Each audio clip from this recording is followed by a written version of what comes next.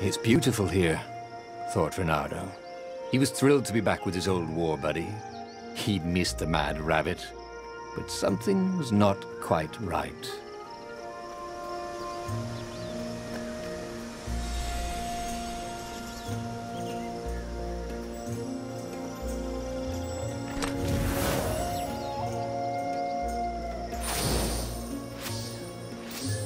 Sweet. You could use this material to craft a spork. Or a sword.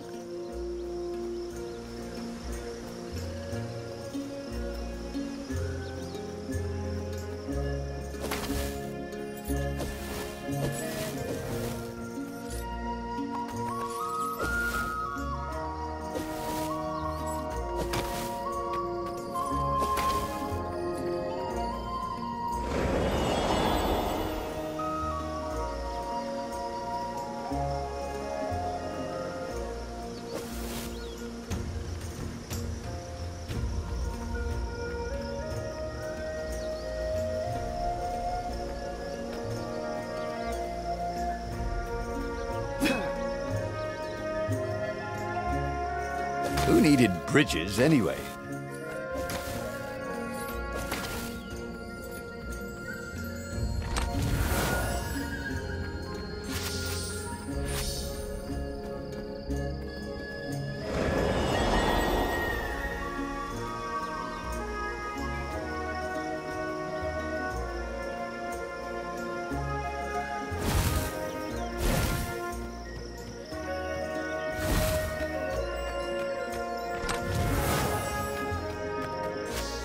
I wonder what I could make with all these sword crafting materials, thought Reynardo.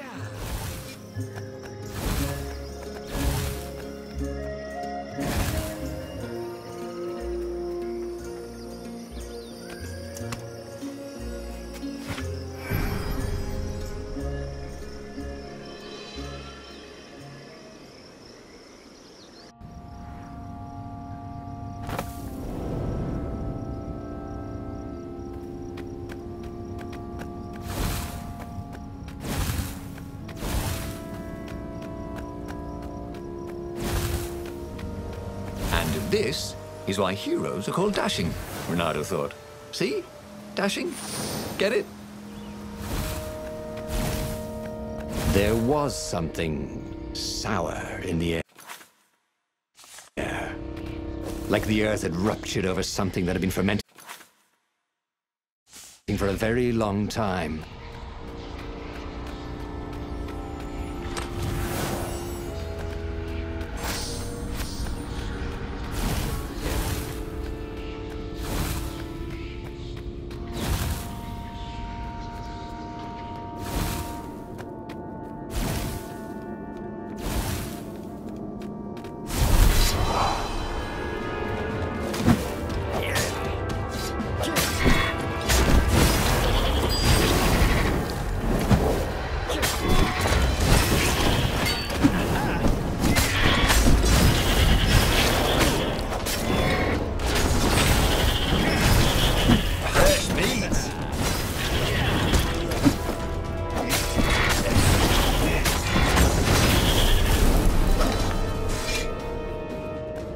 Reynardo felt wrong all over.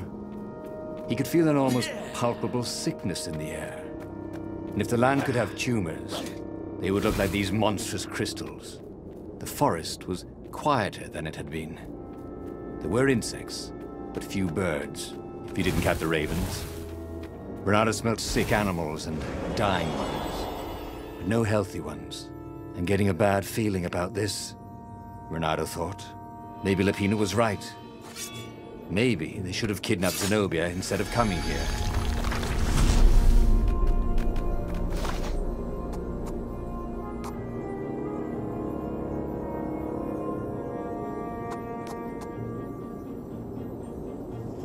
That could come in handy in a pinch.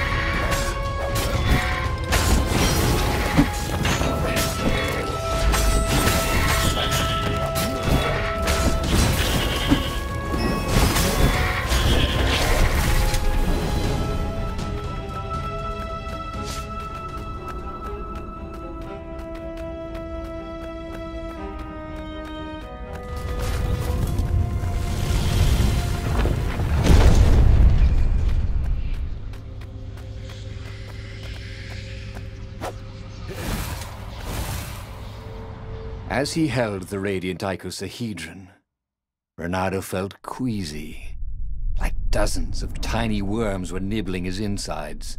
It wasn't healthy to be so close to the eye of a god. How could he use it? He could take it to the observatory. The scientists there could tell him how to harness its ancient power. But honestly, Renato ached to get away from it. He brought the core back with him to the Farfarer. But honestly, Renato ached to be rid of it. Tell you what, said Lupino. I'll take it to the observatory. You attack the Imperial outpost. The Imperial outpost was a vital communications node. Taking it could shatter the Empire's ability to coordinate.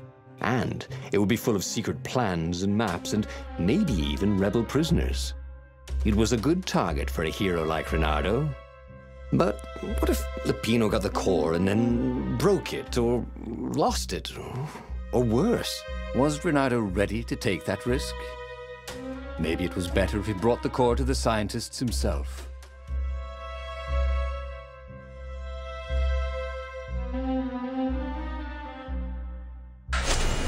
Lupino was a touchy rabbit. Renato knew